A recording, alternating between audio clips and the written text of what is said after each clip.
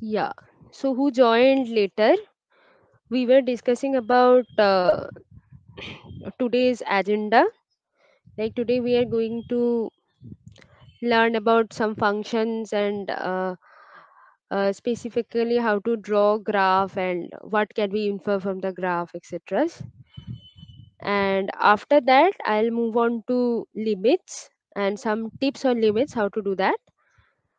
And after that, I'll move to differentiability. There are also some important concepts which I need to tell you, but I am not sure that today if I can cover rules, Lagrange's or mean value theorem or intermediate value properties, etc.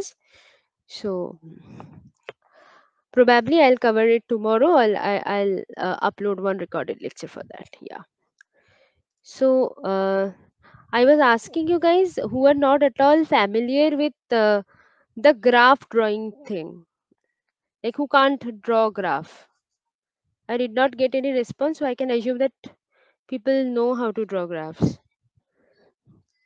Okay, so I'll just tell you the basics of it. So, can you guys see my screen? Hello? Yes, it's visible. Yeah, na? Please respond, otherwise I don't get to know that what is happening. Yeah. Yeah, so uh, you guys know that what is the definition of a function?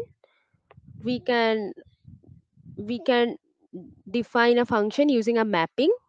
A mapping if is from function a to b said to be a function if each element in the set A has an image in set B. Like each element in A should have some element image, obviously image in set B. But there might be the case that there are some more elements in B which are not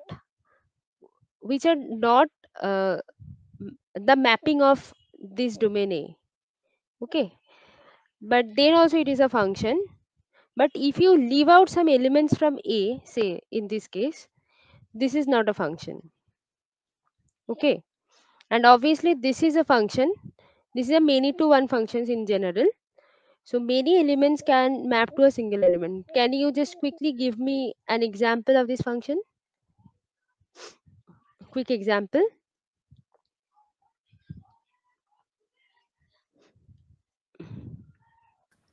Mod of x. fx equal to x square. Yeah. Mod of x and fx equal to x square, both are these types of functions. Okay. Yeah, very nice. And can you please give the example of this picture? That is also a very familiar example you guys know about it. Give me one example of this. It's fx essentially equal to fx equal to x cube. Fx equals to x cube. X cube. When x equal to minus 3. No. No. no, that's a function. This is a No, that is relation. Yeah, this is a relation, not function. this is a relation. Okay. Root x. Yeah. Root x is there and also the expression of the circle. X square plus y square equals to some a square. Okay. Draw the graph. This is the graph. So obviously you can get, like, for 1 or for 0 you can get two values. So this is not a function. This is a relation. Okay. So fine. Uh, is it okay? Is it okay? Yeah. Yes. And yeah, can you guys define domain and codomain? Can you guys define domain and codomain? What is domain? What is the domain of a function? And what is a codomain of a function? And why it is called codomain? You guys are familiar with range, but not with codomain in what we study from 10 plus 2. So tell me something like, yeah, anyone of you can answer. You guys don't know the definition of domain. Like tell in terms of this. Yeah. What is the domain and codomain here in this function? A is the domain and B is the codomain. Yeah, definitely. But if you just extend your definition from codomain to range, then what you need to do?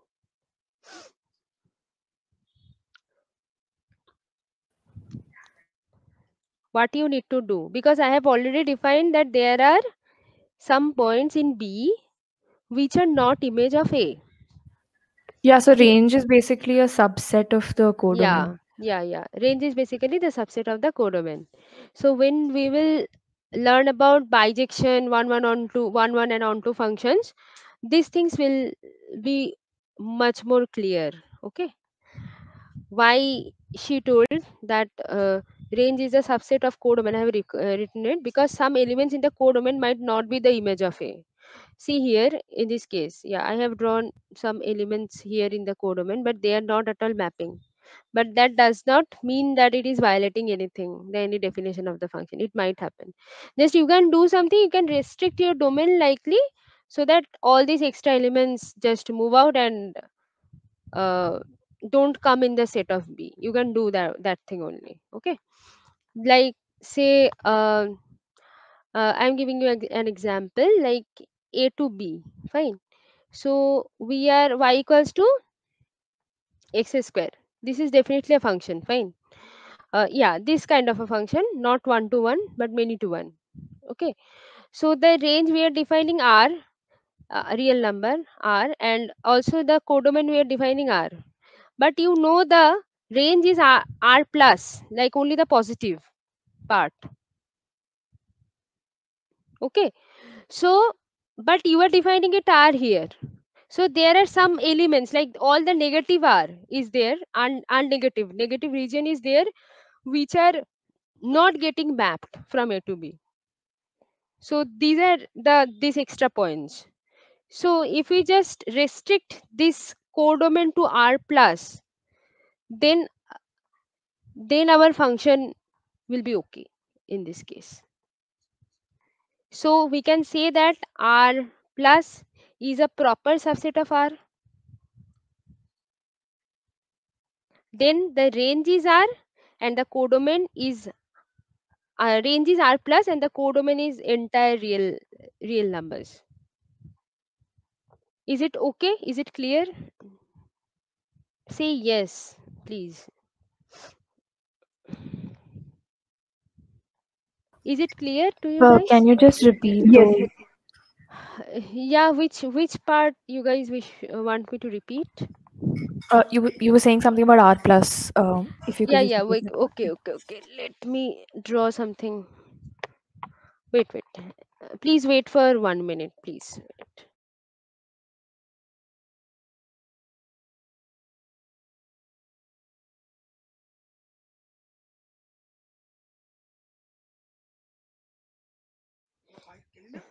Huh?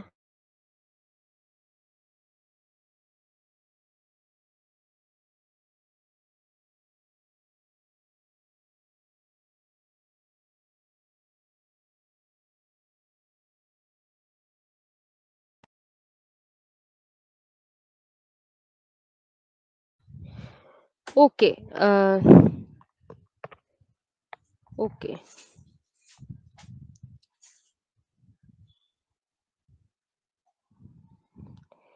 Can you guys see my screen? The new screen? Yes. Hello? Yeah.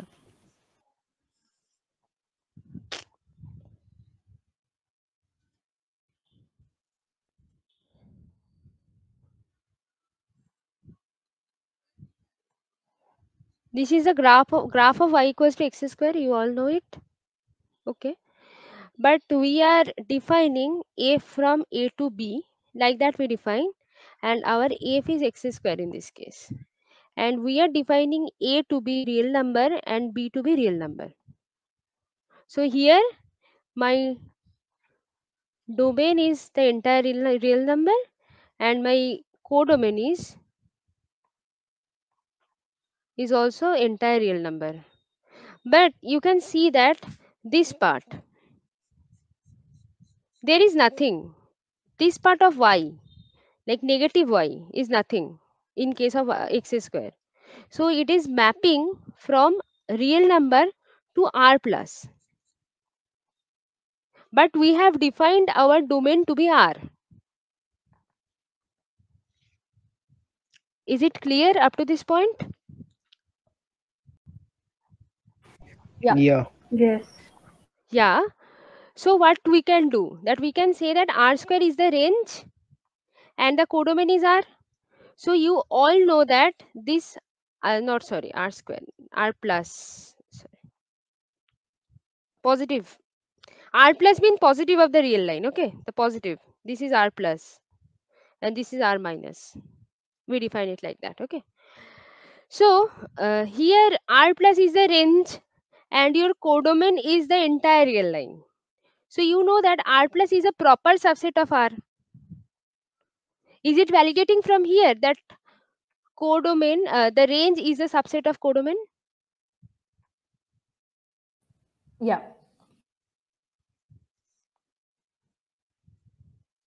Did you guys understand my point? What I'm saying? Just why, and why this is important, you will know when we will discuss bijection and onto function or something like that. Okay, onto and into. Is it clear, guys? Yeah, it's clear. Yeah. So moving forward. Okay. Wait. Yeah. Acha. See here, that Cengage learning book has a really very good functions chapter. Okay, you guys can read from there, and you guys also can solve some problems from there too. So here is some definitions of polynomial functions, that how you can write it, the generalized form of the polynomial function. Okay, you can write it likewise. There are some functional questions where you have to write the general form and then solve the other thing. So that is why the generalized forms are required. Okay, and just read out the definitions: rational function, explicit function, implicit function, bounded, identity. Acha, give me one example of a bounded function. Quick example. Quick example. X square plus y square is less than equal to 1. Which one? Sorry. X square plus y square less than equal to 1, like the equation of circle. But that is not a function. That is a relation. I have mentioned earlier. Like, yeah, this is becoming the circle equation of the circle is becoming this case. Very easy example you have in your hand. Very easy example. Bounded function. Is it sin x? Sine Yeah, function. sin x and cos x is bounded, but tan x is not bounded. Okay. See here, sin x, the range of the sin x is +1 to -1. And also for cos x, same goes. But in case of tan x, it becomes -infinity to +infinity. Just recall some trigonometric functions there. Okay. Okay. So I'll be sharing these notes to you. If you don't wish to study that, study all these things from the book, then also it is okay. But you can read it from here also. I have put it here. Okay. So fine. Yeah, now there is one short discussion on how to draw graphs of a function. This is very important because I always recommend everyone to draw a graph first to visualize the function, and afterwards you can just carry forward with your analysis regarding the functions. Okay, so yeah, I have just shown this shifting thing, just shift in the x-axis and shifting in the y-axis. Okay, and after that I'll be generalizing it using some general definition of the function. So you know that uh, mod x is even function, and so it is symmetrical to y-axis, and the graph looks like this v thing. Okay, and also some other important properties on mod x, like it is a continuous function through every point of it, like through the real numbers are, but it is not differentiable at 0. Why it is not differentiable?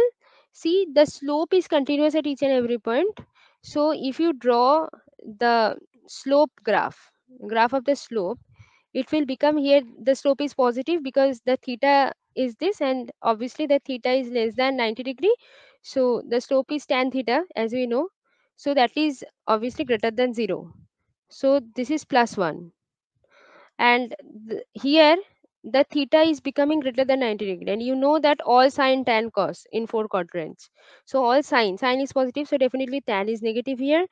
So there is a negative slope, and that is also minus 1 because y equals to minus x when x less than 0, and y equals to plus x when x greater than 0. So it is becoming like that, plus 1 and minus 1. So there is a jump discontinuity. There is a jump discontinuity. When or there are some more different kinds of discontinuity, like removable discontinuity is also there, but you don't need to know all these things. But there is a jump discontinuity, so that is why the function is not differentiable here, because the left hand derivative and the right hand derivative at x equals to 0 is different. Yeah, I am telling all these things because these are the features of y equals to mod x. Okay, that is why I am saying all these things. So it covers continuity, differentiability, and also the thing that how to draw a graph. Okay, now look into this point. We are shifting along x axis, like we are adding some terms with x.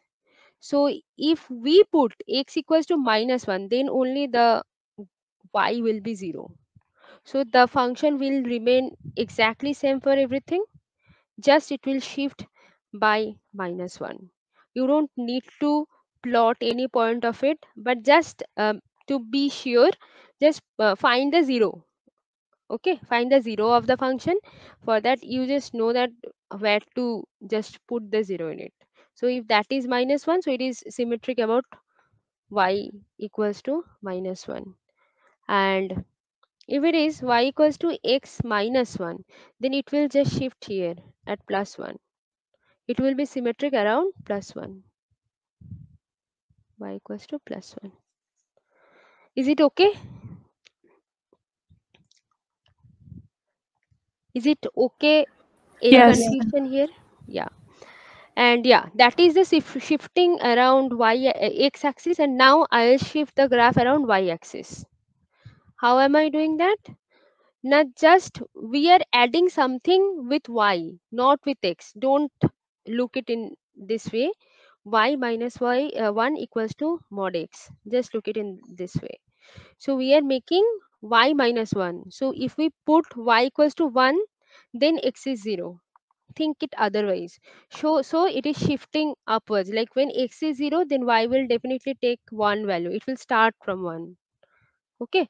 And similarly, y plus 1 equals to mod x, then it will be just in this direction.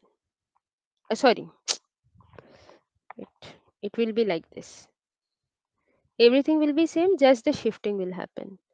And if we just add both, just do both, like send me the graph of this y minus 3 equals to mod x plus 2. Draw this graph and send it to me in the personal chat.